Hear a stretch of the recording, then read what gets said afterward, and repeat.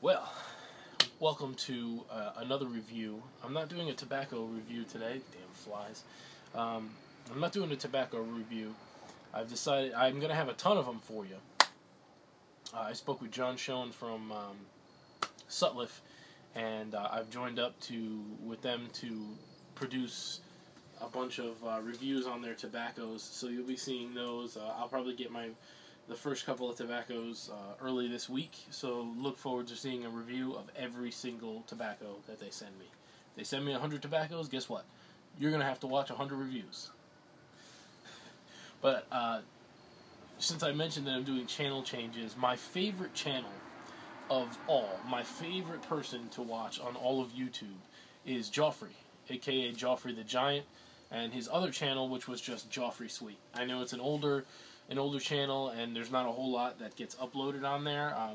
He posted something very briefly, I think the other day. I don't know if he meant to post it there or not, but I follow him religiously.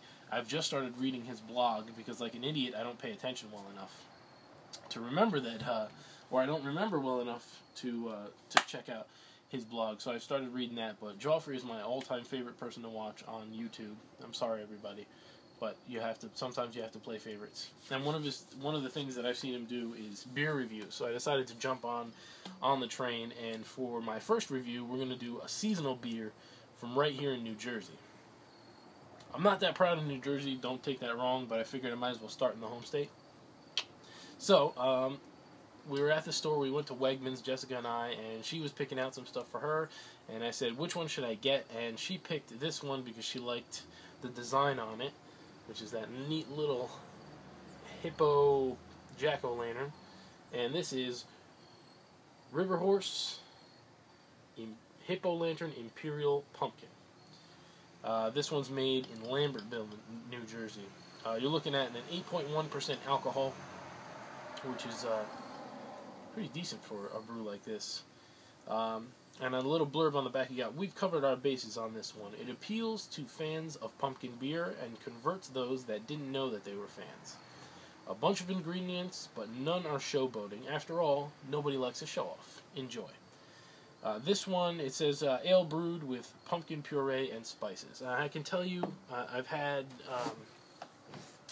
some time to enjoy it and really get a taste for it. And I can tell you right off the bat, when you're cracking these open, nice and ice cold, you can get really big hits of pumpkin. You get more pumpkin than you do any of the spices that they toss in there. But I can tell you that it's not overwhelming, but it is a strong enough smell for you to get. As you can see here, it is a nice, rich amber, little orange red. As you can see, very sticky.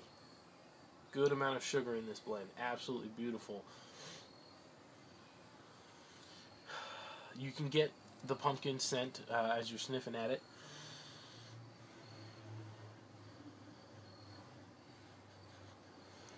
Good thing I trimmed my mustache today. You can smell a little bit of the spices. You get pumpkin and almost like a baked apple smell. If you haven't ever made pumpkin pie in your house, apple pie in your house, or baked apples or anything like that, you might not get exactly what I mean scent-wise. But if you've ever done anything like that or smelled someone making an apple pie, you get a little bit of that when you're smelling this. Flavor-wise,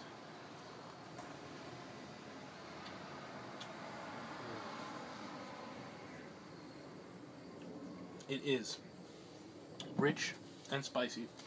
The pumpkin is not the dominant flavor by any means. The ale, I find, is the dominant flavor here. The pumpkin plays a nice background note, but I'm also tasting a little bit of caramel. I guess that's where that baked apple comes into it, that baked apple smell. A little bit of caramel, definitely nutmeg, I'm thinking, most likely. It's a pumpkin beer, nutmeg would be the only thing I could think that would make sense with a pumpkin beer. It is sweet. It is very nice. It's perfect. I find that as you kind of super ice cold, it tastes wonderful. As it starts to warm up a little bit, when it's maybe 4 or 5 degrees warmer than ice cold, whatever ice cold is to you. When it starts getting closer to room temperature and that glass is really sweating, that's when the flavors really start to shine here. Yeah, it mellows out a little bit more too, which I really like about it. On the back end, it is a little bit hoppy, but not so much so that it makes it unpleasant. And I find that enjoyable about this beer. Now, I've only had this will probably be maybe the third or fourth bottle of this beer, but I can tell you for sure that this would be something that would I think would work very well for like a warm spiced beer. This one's has a lot of spices in it already, and I think letting it sit and mull a little bit would probably make it even better. So if you're into the warm spiced beer, this might be a good place to start. So if you can get this down wherever you are, I suggest you try it. So on a scale of 1 to 10, well, let's put it this way: flavor-wise, very pretty robust. I would say absolutely perfect as well as far as balance goes. Sweet, sour, bitter, hoppy.